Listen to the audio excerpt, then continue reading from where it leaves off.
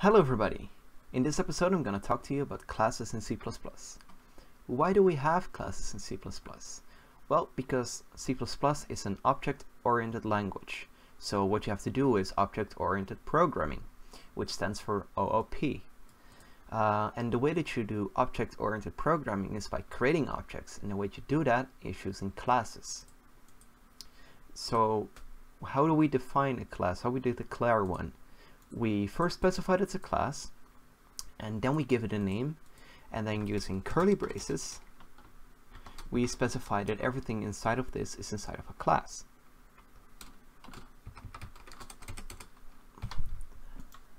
Two things that a class always has, whether you've specifically set that whether you specifically want to change it or not, is a constructor and a destructor. A constructor will be called whenever a version of the class, an instance of the class, is created. So this function will always be called whenever the object is created. And a destructor will always be called when object gets out of scope or gets deleted. So then you can do some cleanup code to delete some variables that you need to delete or reset some things. One thing that a class is going to have is member variables. Those are variables that differ per instance of the class. So for instance, we have 4 different enemies, and they all have their own version of health. It's all called health, the variable is all called health, and it's all the same type, but the values can be different. Then we have the different type of specifications that you can do to change how the variables and functions can be accessed. We have the private keyword, we have the public keyword, and we have the protected keyword. Private means that only and only these functions and variables can be called inside of this class. So only this class is accessed. Public means that everywhere that this class is created and everything that has access to the class can also get access to this variable or function. So basically our main functions that we want to call from our main program should be public. But our variables like health and money or whatever, or lives, all need to be private because we don't want our main program to change it. Then we also have the protected keyword. I'm not going to go into detail on the protected keyword just yet. I'm going to do that in a later episode when I'm going to talk about inheritance. So when we're going to talk about having a class that depends on another class. I know it sounds crazy, but it's gonna be something. Okay, so here's a little example of how to create a class. So I specified first that I wanted to be a class with the class keyword. Then I gave it a name, my class. Then inside the curly braces is the scope of the class. So everything that's specified between these curly braces is gonna be a part of the class. Then I started with the public keyword. This is really important, otherwise we cannot create one since we cannot create an instance of the class since the constructor is private. So only this class can create this class, and things are going to be messed up. So I've added a public keyword, which we need to end with a double dots. Then I've created a constructor. The way that you know it's a constructor is because it is the exact name of the class without anything in front of it. So no specifier return type. And the destructor is exactly the same as the constructor, but with a tilde in front of it.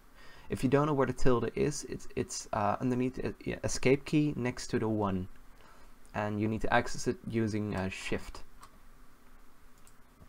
Then I've created a little function called a void function, so it doesn't return anything, called doStuff. And then I've created some private variables. So I specified the private keyword, and then I specified the variables that I want to have. So let's say I've created an int called important value because we needed something important, and a boolean like should do stuff. Okay, let's now get into the code and actually make a class. So let's head over to Visual Studio. Oh, I still need to create my main file, so let's do that quickly. Main.cpp, which I can include IOStream. Okay. And string. We're always going to need those. Then we're going to also use using namespace std, and then a void, no, an integer main, then return 0. Okay, so this is our main file. Nothing important is going to happen here yet. The one thing that we're going to do is we're going to press right click on the project. So as you can see here in the Solution Explorer, it might be on that side for you. I always move it to the left side. I find that more useful, but you can just grab the top thing and then drag it around. So it's probably on this side for you right now, but I just dragged it over to this side. Okay. Okay, so what we're now going to do is we're going to press right mouse button on tutorial 04 in my case, but whatever your project's name is. And then we're going to do, go to add class.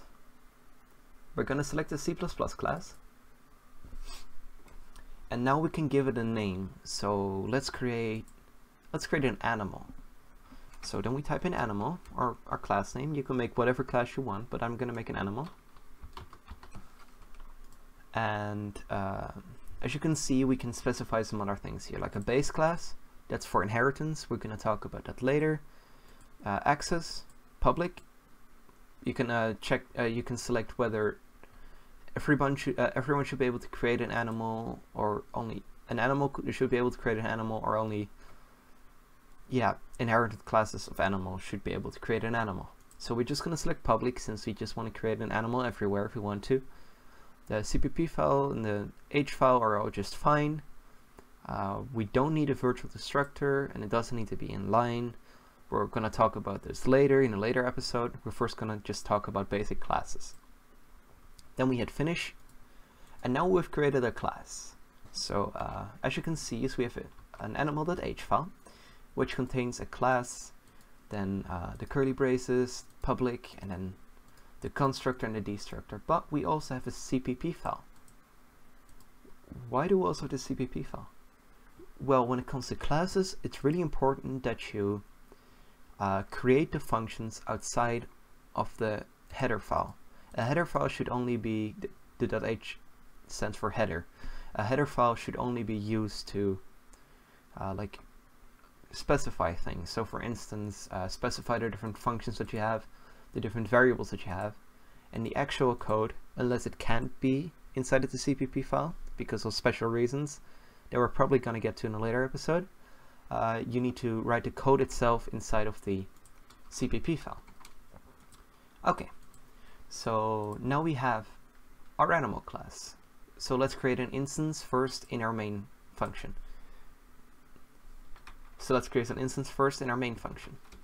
But if we just type animal on here, we're not going to see it. Why do we not see it? Do you remember that I said there were two different types of includes? We're now going to need the second type. So we're going to do a pound include, and now we're going to use the double quotation marks, and as you can see, we can see animal.h there. So what we're going to do is we're going to type in animal.h, or click on it if you want to, and then we're going to include the animal class. So now we should be able to type in animal and create an animal. So now we've created an animal, but this animal does not contain anything unless a destructor, and we don't want to call it a destructor yet. By the way, destructors will automatically be called whenever something gets out of scope. So when it comes to the main function, it will be automatically called whenever the main function ends, so whenever it returns 0 or whatever error code we had. Okay, so let's now create a function, a public function. It's going to be a void, and let's call it make sound. We don't need to specify anything yet. It doesn't need any attributes, because we're just want to make sound. It doesn't need anything specific for that. And let's also make a private. So we're going to specify the private keyword string called sound. As you can see, string is not available, even though we've included string and iostream in here and even did using namespace std. But we haven't included them in this header. These includes are only gonna work in something that in the basically the file itself, unless you've basically only in the file itself for now.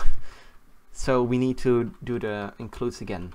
So we need to include string, and we need to include iostream, which you want to be on top because it's the longer one. And then we also need to specify using namespace std. So now we have a string called sound and we have a void make sound. But why does it have a weird green squiggly line underneath it? That's because it isn't declared in here. The constructor and the destructor are declared, but the sound isn't declared.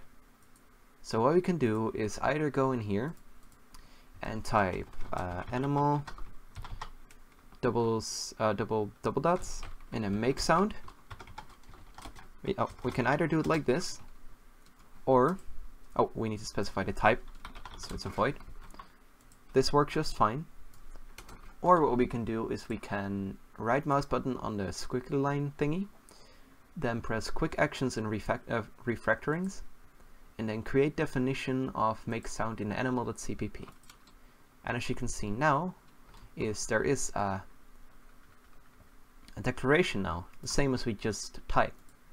But if this weird thing comes, like this weird blue things, that means that you're inspecting a different file from within a file. You can either just press escape to close it, or if we go to peak definition again, or we can press the promote to document thingy to open the document itself, and now it's also gone. Okay, so now we've created a function. We're just going to use a simple console out and then sound, and then we're going to use an end line. But our sound is currently specified to nothing, like it doesn't contain anything. So we're going to go to the constructor, since this will be called first. And what we're going to do in the constructor is we're going to say sound is equal to whatever sound we want to have. So let's create a sheep. So it's going to be can I do that thing on my computer? No. So just a meh. Then the cow would work better. So boo.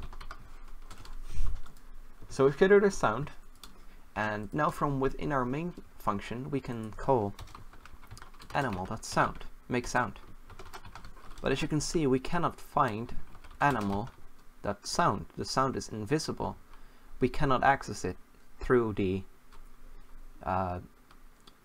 through the dot, which we normally use to like find things inside of classes. But we can find it inside of the class itself. So if you run this function right now, this program right now, you will see that it will say moo. Boo. Oh, I said boo. It needs to be moo. Sorry. Moo. It's a cow. A cow doesn't say boo. It said moo. Okay. So for cow, and it says moo.